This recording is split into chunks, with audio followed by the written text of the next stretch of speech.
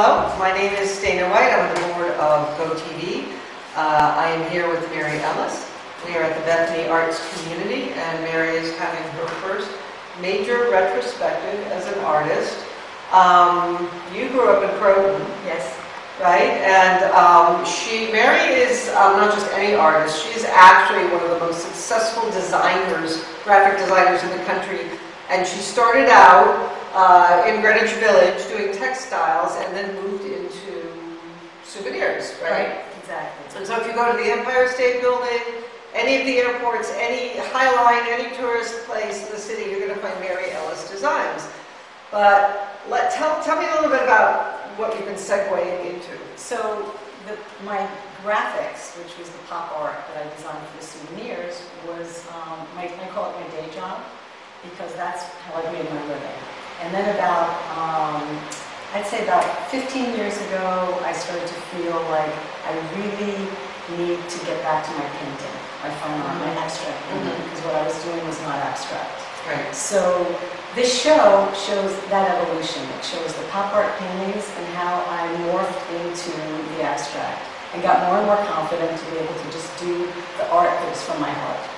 Tell us a little bit about your style, because it's pretty energetic. So I'm very interested in line and form and transparencies. And you can see if we go through the show that at first all my work was very, very flat, very similar to the pop art.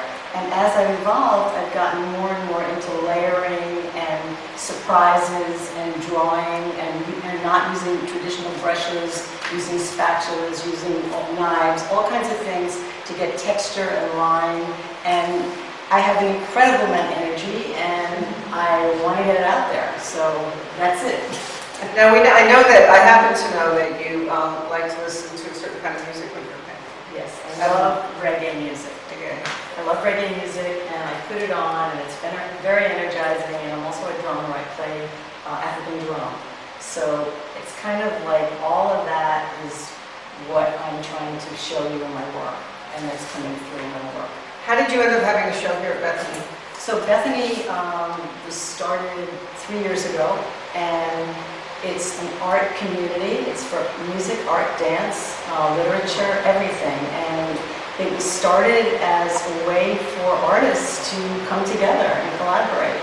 And 3 years ago, when I heard about it, I was like, oh my, and I saw the building, and I thought, this is never going to happen. This is like daunting. And here we are, it's 3 years later, and I had this extraordinary opportunity to have a show here. And it's beautifully lit, and it's an artist's dream to be able to have your work seen with good light and good space, and it's just mind-blowing. These are actually the original designs that I did maybe 25 years ago, and they're still selling strong. They're like all over the city. I've sold them all over the world. People recognize them. What they don't know is that there's an artist behind the art, which is what this show is really about. Now these are current. Yeah, these are current. So, but this is a theme in here, right? What do you call this? So I call this mind chatter. I started meditating about 4 years ago, and while I was meditating, I became so aware of all the chatter in my head, and it was endless, and I just had this feeling I had to put that down on canvas. I also realized that I'm not the only one that has that going on. So I just wanted to express it, and that's what this whole series, this is just a small series, but it's fairly current. It was 2017, 18. Didn't some of these hang in First Village? Yeah, this is at First Village Coffee. That's where I first saw them. I had a show. I haven't seen this one before, Urban Isolation. Yeah. So this is about the internet?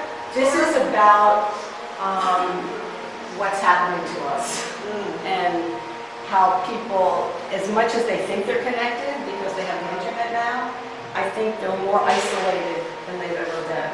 And this is my commentary on that. It's all about how isolated people feel, and I think people are even more lonely than they ever were before, even though everybody thinks they're so connected, but it's pretty superficial. This piece right here, this was probably the first breakthrough after the pop art. So you're still seeing line and you're still seeing flat color. And I just started to get into some more depth, whereas the pop art is much flatter. And then this would be the next transition, where I just started using all the energy and the movement. And so these are kind of like the beginning of me breaking out of the flat paint. So this is 2006. Right. You're transitioning. And then, Yes. are you a sculptor as well? No, these are chairs that I did. Okay. This is just a fun thing. So now I'm starting to use more tones, more depth, more brushstrokes. I'm starting to get much deeper in the space. So this whole room would be the next transition after the pop art. And tell me about the colors that you use. Do you gravitate toward a particular grouping of color? I love primary colors. It's like when I go to start something, it's like the first thing I do is grab some big bright color. You know, that's what I start with. I'm just so attracted to brilliant color and the miracle of color in nature. It's just, I can't explain it. How does your process work in that regard? When you look at something, how do you do that? As far as a landscape? Yeah, It's like, more how does about- your vision work? So this is more about the landscape's traditional space. When you're talking about a horizon line and a background and a foreground. Very different from the flat work where everything is frontal. So I started getting much more depth into these. It was a whole different, to me they're landscapes. Okay. And this one actually I call Fall in the Valley. This is the Hudson Valley to me. Okay. You know, so these are more have imagery, whereas I don't usually use imagery. So this is a project I did. It's called One a Day, and I committed to a painting a day for 100 days. This is not 100 paintings here, but this is part of that project. And I did it as a way to discipline myself and free myself. And not, you know, when you approach a canvas, you feel that the canvas is daunting. It's this big white space. And I wanted to free myself from that. I wanted to just do these little paintings that weren't so precious. I actually never thought about hanging them or framing them. It just, at the end of the 100 days, I had this whole collection. And that's when I decided to, and I actually had a show, which was just this work. These I want to go with what I'm feeling, you know, I never know where they're going. I never know what is going to happen. I see them all as adventures, you know, and sometimes I get to a certain point, it's very funny, I get to a certain point where I just feel like, hey, this is really working now, and then I get scared. Really? Because I'm going to come back, what if I screw it up? You know, so sometimes I really need to take a break. And that's why I work on 3 or 4 canvases at a time. So you have to be careful not to overwork something. Exactly. It's all about spontaneity, and it's all about being in the moment. Yeah. And that's really what Well, I would say that you capture that sense of spontaneity. Yeah. And play, right? Playfulness. Yes. Yes. This was an old painting from a long time ago, and I didn't like it. And I took it and I started working on top of it and making layer and layer and layer. And after a while, you scratch into it, and all of a sudden, these little things happen that start to come through. So this is a lot of fun. So you achieve this depth through layers. I mean, Yes. you have layers on top of, Exactly. you paint on top of it. But Exactly. you can really see the strokes. You can see the spatula. Yep. You can really see Yep. that. Hey! Oh, it's hey! Guess who this is? Turn the camera. Hey! Bill T. Jones, ladies and gentlemen. Hey! I walked through it today. The legendary Yes, Bill this T. is, I think, this might be my favorite. Yes. Yeah, because there are periods that I went through today. I love this very much. Okay. You know, all of these, do you mind? I love it. No, Yeah, I want to hear. yeah, You yeah. mind being on TV? No, not at all. I want to hear. I want to hear. Yeah, I thought these were intriguing. You know, Okay. a side of you. Okay. Okay. You're really strong colors. I am. You know, That's the gift. yes, you really are. And it's not here. It's Oh yeah, well, so there's a lot of skill in it, you know. And you know, these small ones here like that, I was wondering the ones that I could live with. Oh, tell me. I know. I always think that if somebody wants one of my paintings, if they got to change the whole look. Well, I don't know. This one has a kind of Okay. quiet energy Yes. that could find its way, Okay. like your personality in the world. Right?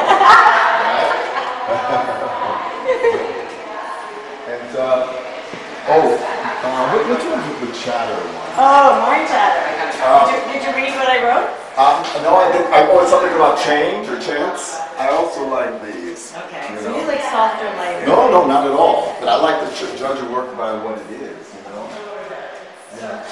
I started this, and there was no intention of faces. Mhm. It was all about that energy, like you were looking at in the other room, and all of a sudden these faces started happening. The only thing about this group, I like them very much. I like these better because I feel that mind chatter is not quite so pleasant as your colors are.